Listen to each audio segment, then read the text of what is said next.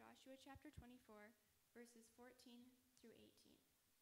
Now therefore fear the Lord, and serve him in sincerity and in faithfulness.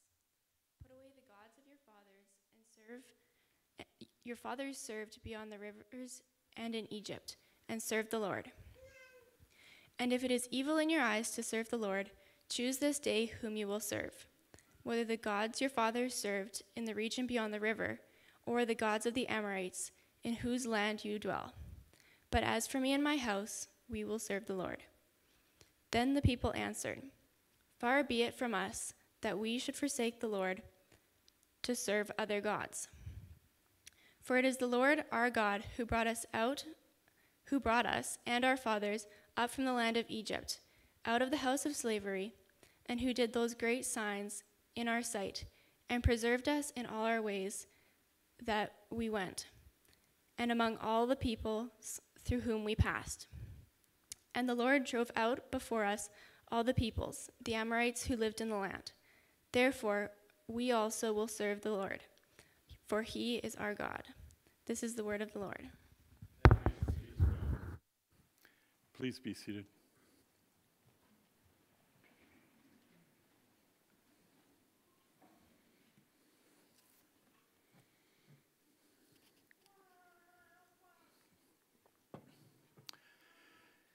The occasion for the exhortation that Ella read for us a moment ago, referred to by James Montgomery Boyce as the captain's last sermon, is found in the very first verse of Joshua chapter 24.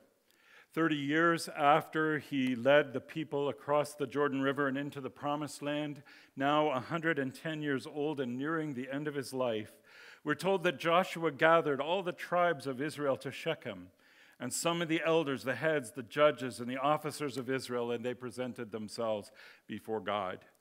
We may miss, if we don't read carefully when we're going through the Old Testament, that Shechem is one of the places where God confirmed his covenant to Abraham and to his sons and children.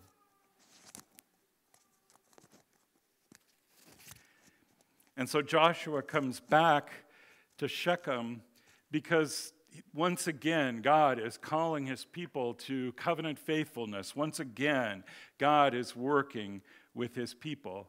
So just as Moses had gathered the tribes on the plains of Jordan to impart one last message, Joshua does the same here. These words recorded for us in Joshua chapter 24 would be his last words to the people that he had led or helped to lead for about 7 decades of his life.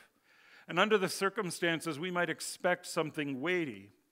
But if biblical exposition can be defined as communicating the meaning of a text or passage of Scripture in terms of contemporary culture, with the specific goal of helping people to understand and obey the truth of God, and that's exactly the definition of biblical exposition, then these words from Joshua are not just famous last words, they are a sermon.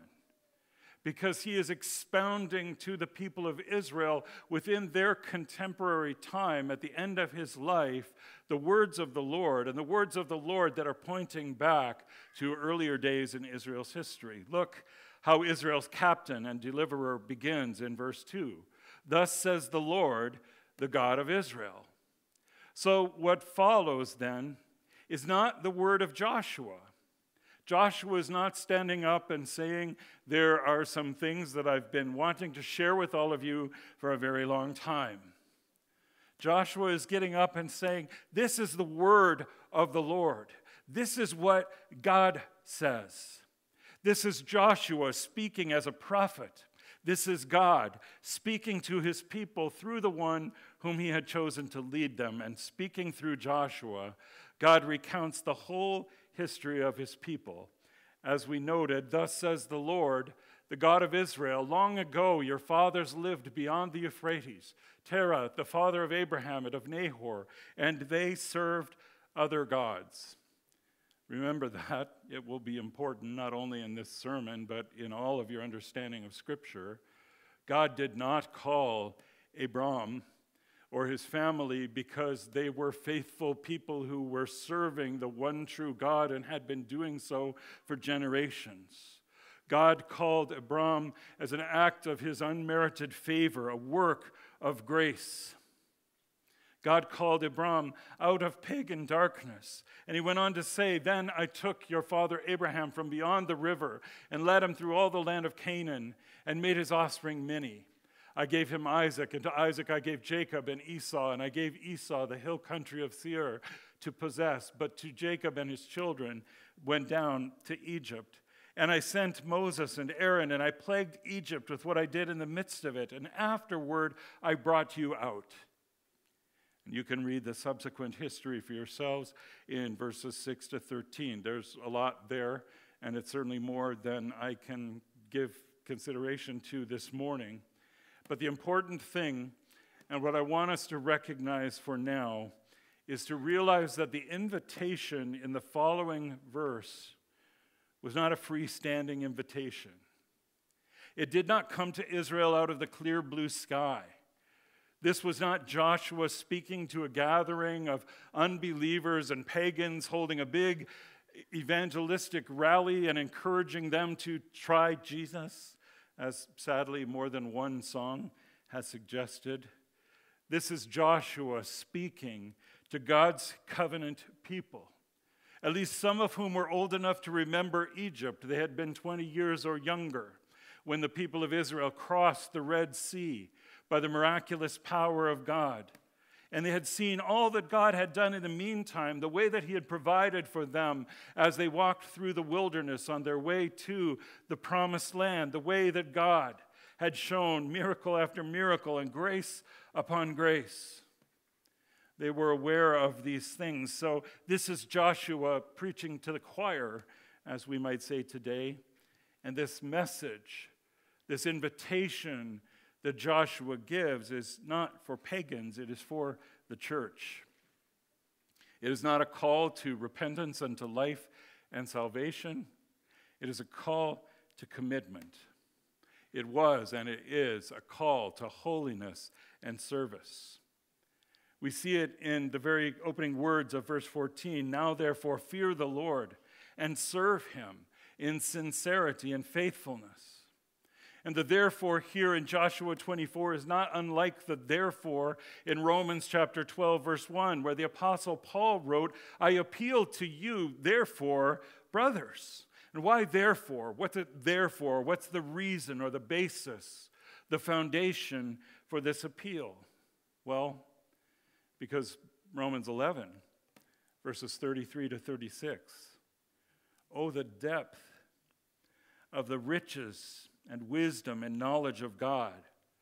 How unsearchable are his judgments and how inscrutable his ways. For who has known the mind of the Lord, or who has been his counselor, or who has given a gift to him that he might be repaid? For from him and through him and to him are all things. To him be the glory forever. Amen. I appeal to you, therefore. In light of what I just read, those verses, that doxology at the end of Romans chapter 11, I appeal to you, therefore, by the mercies of God, because of who God is, and because of all that God has done, to present your bodies as a living sacrifice, holy and acceptable to God, which is your spiritual worship. As Joshua said, "Now therefore fear the Lord and serve him in sincerity and in faithfulness." In other words, you have received the grace of God, the very same grace that God showed to Abraham when he called him out of pagan, idolatrous night. The very same grace that God showed to Isaac and Jacob and the fathers when he confirmed his covenant with them over and over and over again. You have received that same grace. Now, therefore, live in that grace. Now, therefore, be holy in that grace. Joshua went on to say, "Put away the gods that your fathers served beyond the river and in Egypt, and serve the Lord." Note these references as you read through the Bible. Some of you are probably starting today with a brand new Through the Bible in a Year plan, and you're going to come to some difficult sections where it's just kind of tough sledding. But if you read carefully, you'll see things like this, where Egypt, when the Israelites were in Egypt, they weren't a faithful people. They weren't a people who was crying out to Yahweh, the Lord, to deliver them. They were a people who were crying out under the burden of slavery, and at the same time they were serving the gods of Egypt, the very gods that God would judge in the plagues that he would bring as he delivered them and brought them out of that land of slavery. And Joshua is saying to their heirs, the next generation, put away those gods. Purify yourself. Put away the gods that your fathers served beyond the Euphrates and in Egypt, and serve the Lord. Now, of course, in our society, we are more sophisticated than that, and so are our gods. We are more sophisticated, and our idols are more sophisticated than the gods that were served by the fathers beyond the river and in Egypt. We would never bow to Baal or Molech or Dagon. We know right well that what the pagans sacrifice, they offer to demons and not to God, don't we?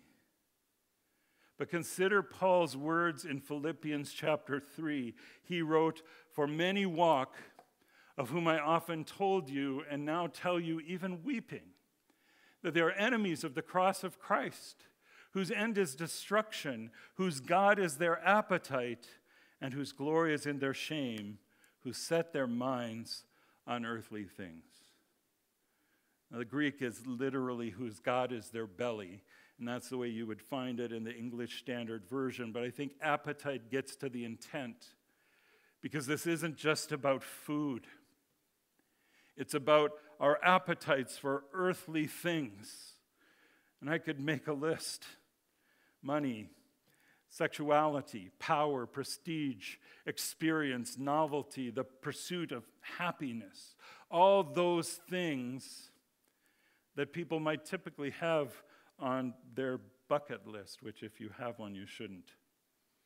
All those earthly things that we covet and desire in this life, even though we know that in the end, apart from God, they're all meaningless. Not only are they meaningless, in the end, apart from God, they lead to destruction. These things are the idols before whom we bow. These things are the gods of our age. These are the things that we must put away if we would be set apart, if we would be made holy as living sacrifices that are acceptable to God, which is, of course, the point. It's simply our reasonable service. It's our rational duty given who God is and all that God has done for us. It's what we read in Joshua 24. "Now therefore fear the Lord and serve him in sincerity and in faithfulness. Put away the gods that your fathers served beyond the river and in Egypt." And just in case you didn't catch it the first time, Joshua says it again, serve the Lord. The people of Israel had been delivered from Egypt and from the wilderness for just this purpose, that they might worship and serve the Lord their God, and that they might be a light to the nations. And if you have been saved, if you have been delivered from the domain of darkness and transferred to the kingdom of God's beloved Son, that was for the very same reason. We know and remember Paul's words in Ephesians 2, verses 8 and 9. "For by grace you have been saved through faith, and this is not your own doing. It is the gift of God, not as a result of works, so that no one may boast." But never, ever forget that verse 10 follows immediately after.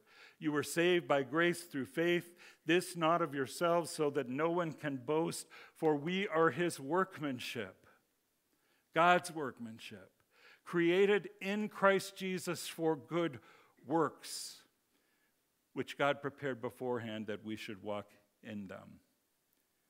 We are not saved by grace through faith so that we can just enjoy ourselves and live our best life now and then go to heaven when we die. We were not saved by grace through faith so that we could spend the rest of our lives in this world in the passions of our flesh, carrying out the desires of the body and of the mind. That was never the point. We're not saved so that God can be there for us. We are saved for good works, so that we can be there to serve God. Good works which God prepared beforehand that we should walk in them. We were saved to serve. Take that home. That's the whole sermon. We were saved to serve the Lord our God. And as the late Bob Dylan once sang, the truth is, you're going to have to serve somebody. Yes, indeed. You're going to have to serve somebody. It may be the devil or it may be the Lord, but you're going to have to serve somebody. And I think Joshua would have agreed. And on that day, long ago, he gathered the covenant people together and he called out to them, if it is evil in your eyes to serve the Lord, if you don't like bowing before the Lord of heaven and earth, the God who called our father Abraham and Isaac and Jacob and the patriarchs, who led them down into Egypt and then led them back out again, who brought us across the Jordan River and provided us with manna in the wilderness and everything that we need. Even the soles of their shoes did not wear out for the 40 years that they walked in the desert. That in itself is a miracle. And Joshua is saying to the people of God assembled before him, if it is evil in your eyes to serve that God, well, choose this day whom you will serve. Elijah would make a similar appeal at the top of Mount Carmel. He said, how long will you go limping between two different opinions? There's a metaphor. If the Lord is God, follow him. But if Baal, then follow him. See, the question has always been not whether you're going to serve somebody, but which somebody are you going to serve? Because there is no such thing as spiritual neutrality. You're going to have to serve somebody, yes, indeed, and so you do. And on this first day of this new year, we're faced with the same challenge that hung in the air all those centuries ago. If it is evil in your eyes to serve the Lord, choose this day whom you will serve.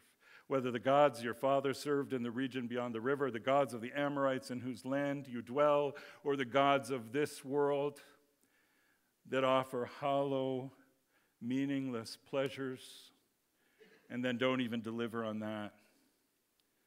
But if the Lord is God, if Jesus Christ has conquered death and hell and risen to the right hand of the Father for us to reign as King of Kings and Lord of Lords, and he has, then follow him.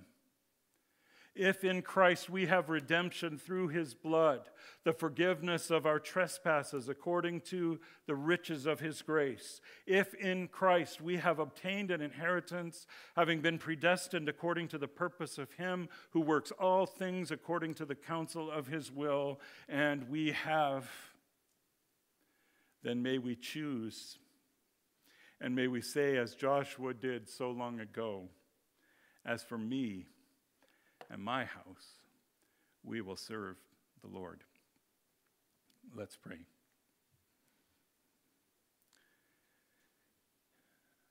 Father in heaven, you have called us to yourself by your grace. You have gathered us here in this place by your word and spirit. And Father, we are being reminded from your word, and we will be reminded when we come to the table, that you have gathered us as your covenant people, and now you call us to offer ourselves, our bodies, as living sacrifices, holy and acceptable in your sight, for this is merely our reasonable service. As we go into a new year, Father, help us to forget the things that are behind and to press on towards the things that are ahead. looking unto Jesus, the author and the finisher of our faith, who for the joy that was set before him endured the cross, scorning its shame, and then sat down at your right hand. That, Father, we may endure whatever this year may bring in the same way that we've gone through everything in our past, knowing that you hold us by the hand and you guide us with your counsel, and that a day will come when you will receive us into glory. Work in us this day and this year, Father, all that is pleasing to you through Jesus Christ. To him be the glory forever and ever. Amen.